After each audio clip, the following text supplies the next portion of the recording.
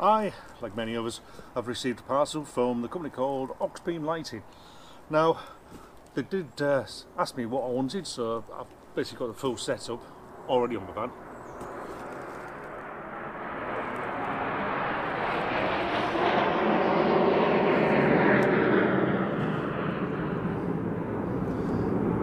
Back at the old spot, it was ice creams, vans, and here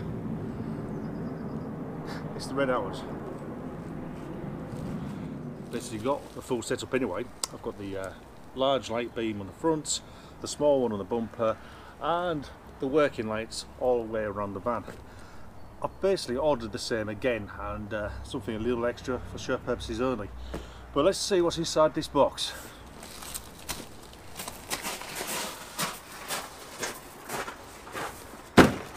What I'll do, I'll open it up and set it out on the table next to the van, and we'll go through it. And here you are, the full contents of that box. I've received all these lights from Auxbeam Lighting. They're all LED lights. Now, they're to replace the lights I already have on the van, which mainly suffer from water ingress and well, one or two like LED bulbs blown as well. To the front of you is a 52-inch 300 watts RGB light bar, so obviously that's going to change colour via an app on your phone, obviously for show purposes only. To the left of you is, well, I have 8 of these, and these are 3-inch 18 watt working lights, LED working lights, and I'm going to fit these today, but I do have some reservations about these. Are they any good? Because look what I have here, the same type, exactly the same model, just with a different badge on it, and I have 6 of these on my van, and these 2 suffer from water ingress, so it'd be interesting if these fare up any better. If not, it's going to be a very awkward video. Down to the right of you, I've also have 12 of these RGB Rock Lights, so these fit on the underside of the van and offer a kaleidoscope of colour upon the floor, glowing from the underside of the van, for show purposes only. I'll be tackling each light in different videos, but today's video is going to be about the work lights. Are they going to be any good? Here we are. I'm going to open the box up and see what's inside them. Let's hope my nails are sharp enough to open it. Yes, they are. There you go. Obviously you get some kind of instructions which shows you how to mount them. I'm not going to use these mounts, by the way. I'm going to use something different that I've already have in the van. You get a lovely sticker, which is, I think it's, yeah, it is. It's got some kind of reflective underlay to it. Now inside the box, a couple of plastic bags. They're like the C-type mounting points. And as I alluded to earlier on, I'm not going to use these because they won't really go on my van. These are quite well packaged by the looks of it. Better than the old ones I had, the way the package is done. There you go. Remove the foam covers and you get a good, better look there. Now they are made of aluminium. They're sort of like clamshell together. And you can see there where it's sealed as well, so it's exactly the same as the old ones. In fact, I'll get the old one. There you go, you can see the water ingress there. Exactly the same construction, just badged up by a different manufacturer. So whether these are any better, the Auxbeam ones, I do not know. But let's find out. Let's do a fair test. This is the old one. Well, it's a brand new one in a box, and this is their packaging.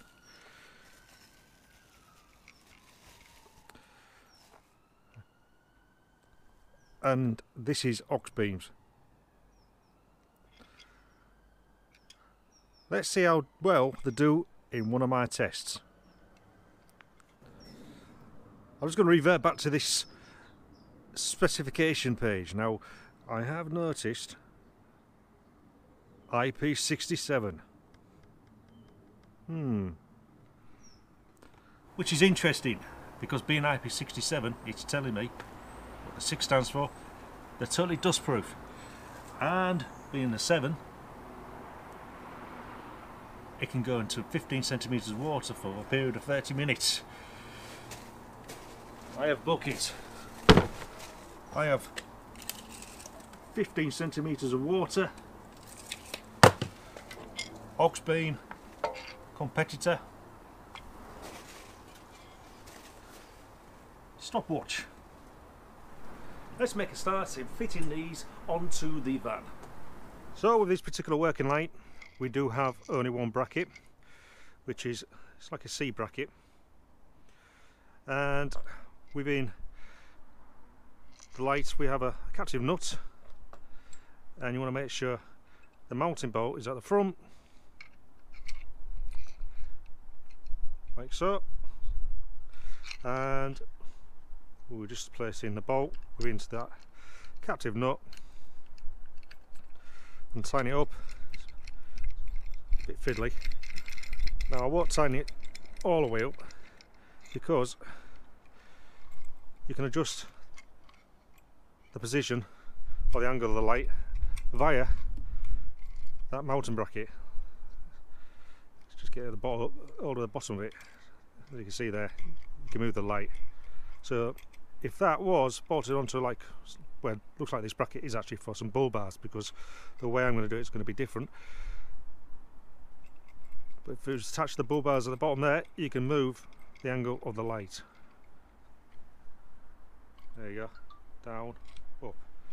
However, as I've alluded to, I'm not going to use this bracket because it will not work on my van. I'm going to use the original brackets that came with the other lights. I originally did buy these mounting brackets, which are far more easier to fit. I found these on eBay for this particular light design, and if we go on the roof, I'll show you how they're fitted. Just a little over 30 minutes have they survived. Let's put them down there, get rid of the bucket of water.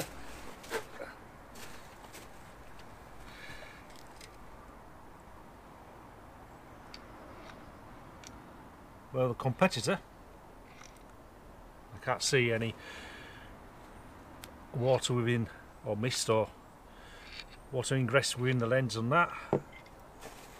The Auxbeam one, yeah,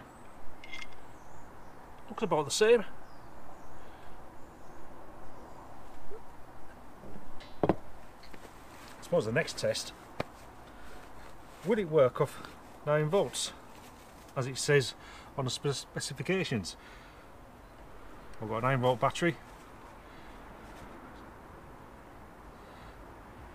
Auxbeam,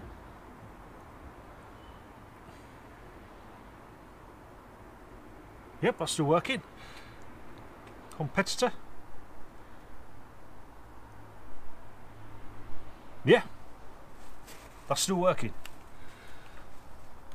Right.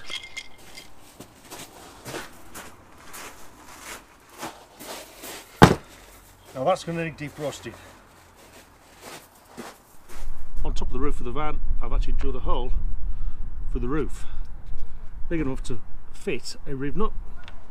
But before I clamped that riv nut, I did apply some non-joint bend sealant right away around the riv nut and clamped it into position. And the bottom half of my bracket, I've applied some non-joint bending sealant on the threads of that bolt. I'm just going to apply some more within that hole.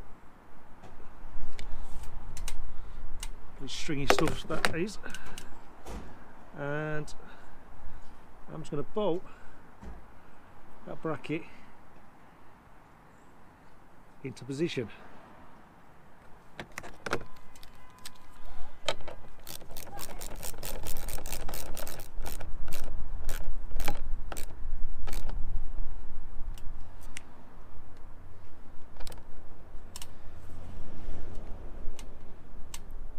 There you go. So that's the bottom half of that bracket in position. Now the other half of the bracket did come with this, we'll call it a mounting block, and that wants to be mounted on the underside of the light. So I'll screw this Allen key bolt into that captive nut with inside that light and tighten that up, just making sure it's all central.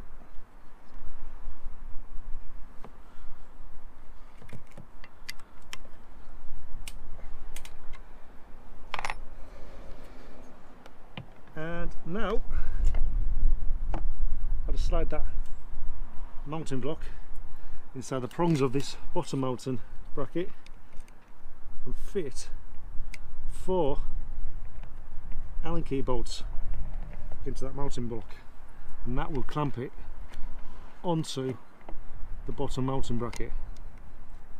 It is a bit of a fiddly job, mind you.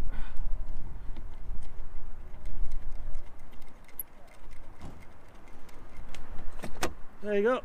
There's 2 bolts on either side of that mounting block.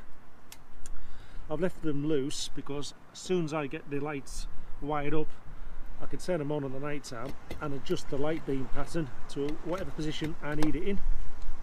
And it'd just be the case of tightening them 4 bolts on that mounting block just to lock the working light into position like so.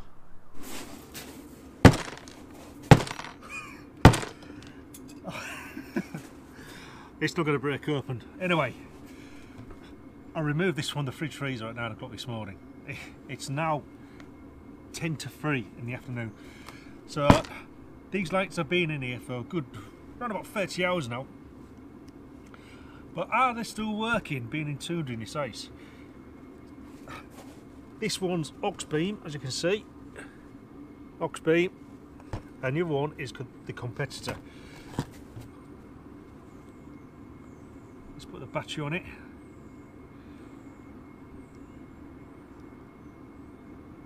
Ooh, competitor still working. Is there an LED out? Oh, bit hard to tell. I can see all the LEDs in the Auxbeam. Ooh, they're definitely all working.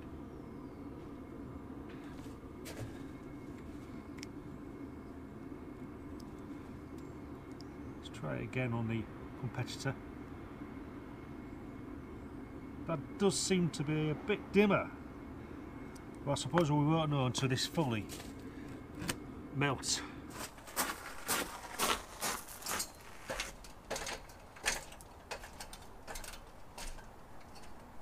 With the new Auxbeam light, I'm gonna solder up the wiring, the pre-existing wiring from the van. I'm gonna put the shrink wraps on first. That I usually forget until it's too late. And put another one over top. Slide that down.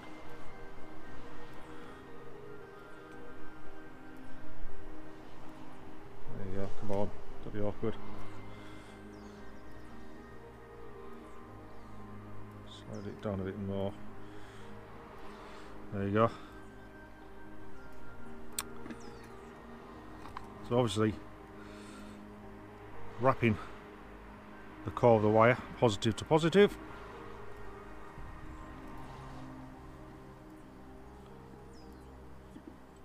I'll do a neat job of this. And ground to ground.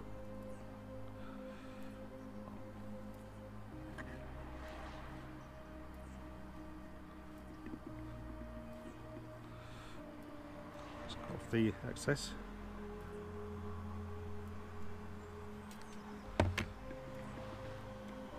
Now I'm in a position I can solder these connections up. Oh god, my soldering line's a bit dirty. Let's get some solder on there.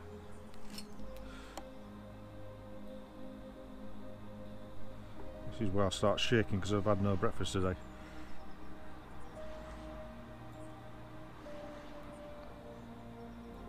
Now heating up the wire and placing the solder onto the core of the wire.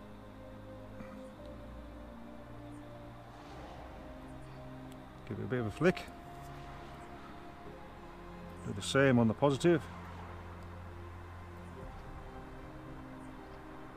There we go. Just heating up the core of the wire again and applying the solder to the wire.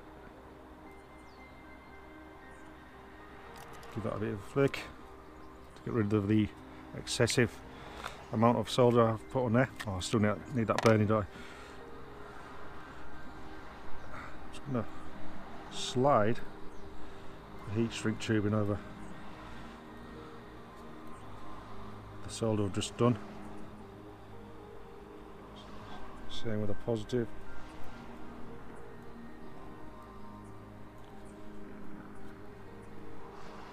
Oh, it's a bit fiddly because it's actually shrunk down a bit, unfortunately.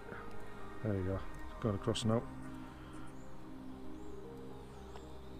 Try and get it in the middle.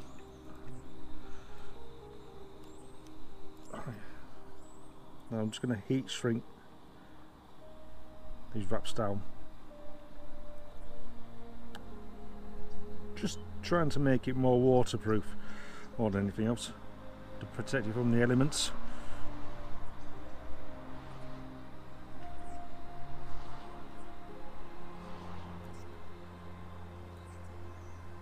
Trying not to burn it. There you go, you can see that rubber protective layer is shrunk.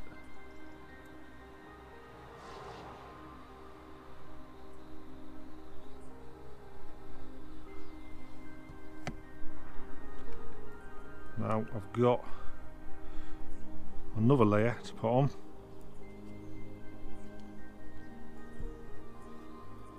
Shrink that down just to make an easier job and keep the inner core of the cable kept together. And once I've shrunk these down, I'll apply some insulation tape around the cable and I can pop it back into this conduit. So that's it all bolted on, so it's nice and secure, and all there is to do now is just put a tie strap on that clamp there and a couple around there just to keep that cable in, and that's it done. I've got to do that another 5 more times. Now obviously I didn't just put them in the deep freezer, I ran over them.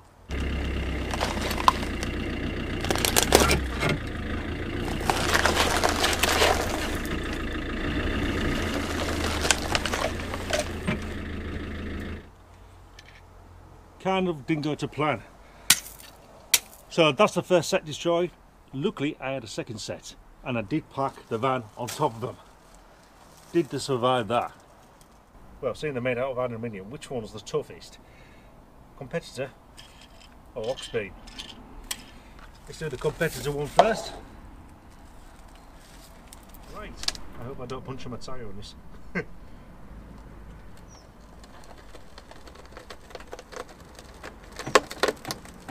Crushing.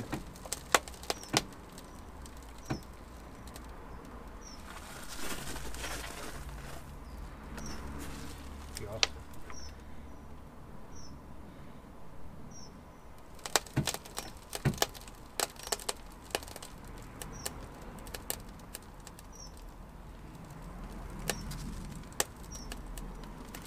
In fact, I think that's crushing the laminate flooring.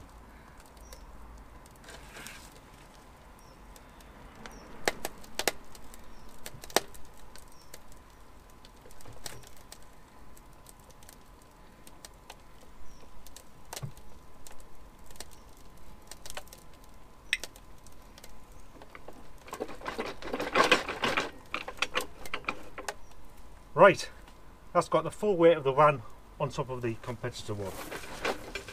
So all the weight's on top of the competitor light, but is it still working?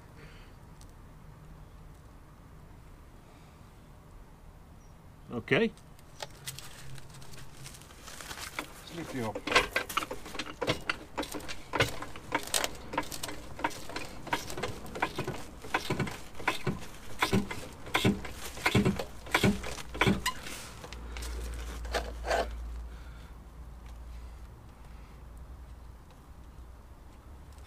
survived that. Auxbeam.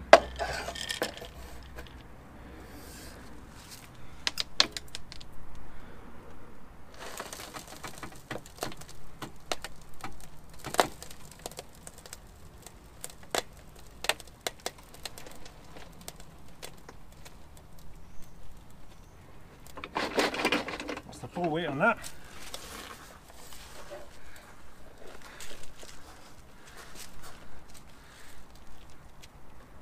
Here we go.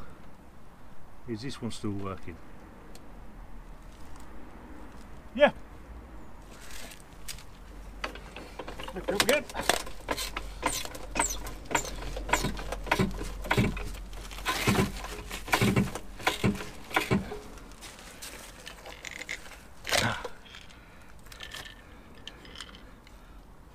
Relatively unscathed.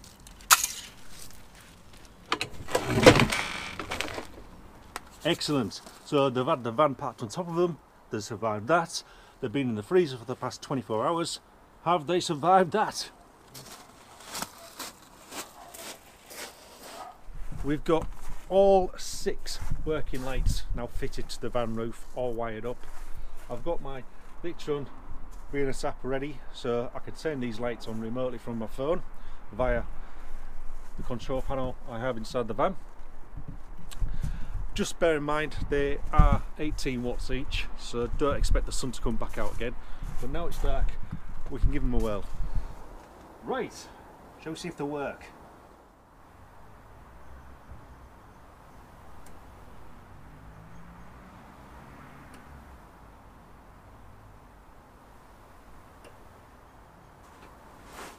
Yeah, I'm happy with it.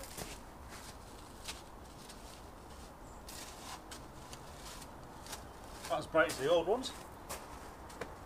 I suppose only time could tell after a bit of weathering. So I managed to retrieve these from that ice block. It did take 2 days to melt because we had some quite cold days here in Lincolnshire. And this is the competitor. Oh dear. As you can tell, there's water ingress in that one.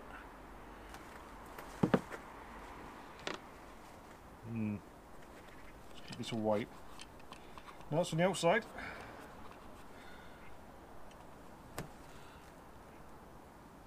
It's not misted up or can't tell any signs of water ingression in there.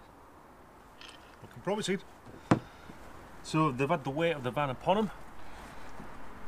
They've been in a block of ice for the past 45 hours and they've been submerged in 15 centimetres of water over a period of 30 minutes. Have they both survived? Competitor.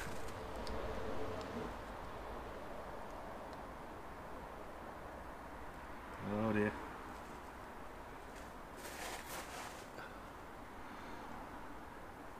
There's an LED light out there.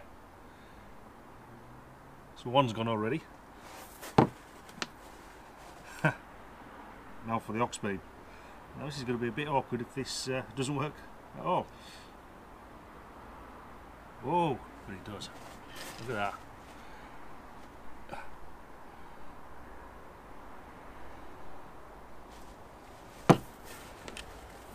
Well, Auxbeam wins. Far superior.